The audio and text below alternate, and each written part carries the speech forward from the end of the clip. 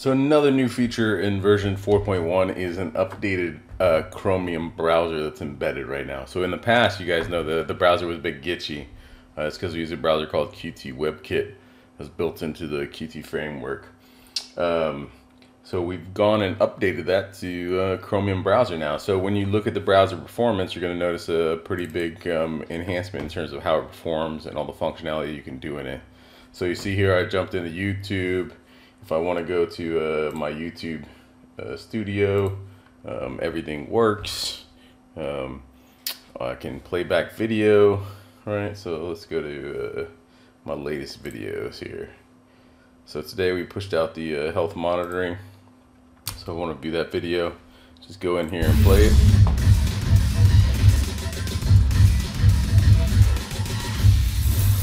So everything's working. The other thing is it remembers your login information for Google. I haven't tried it on a lot of other websites, but I assume it's a similar thing. So it seems like cookies are supported or authentication is supported.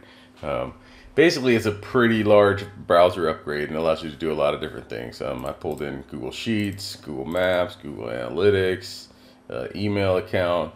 Basically, everything's synced, and you see here I'm logged in with a Network Optix account. So as I'm logged in to all the Google services, my account's coming along with me as well. So pretty significant upgrade. Allows you to do a lot more soft integrations between Network Optix and third-party systems.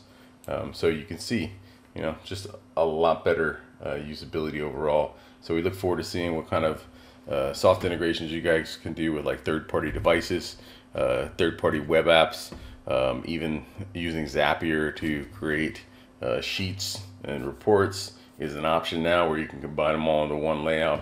So there's really a lot of things you can do. So this is the Chromium browser update in 4.1. Give it a shot. One of the things as well is actually a feature that came along with this that's really important for some of the integrations out there is the ability to download from the browser itself. So you can see I'm still on the client and I want to go and download this video. I believe I can do it up here, download. So now you can see downloads work from the embedded browser as well.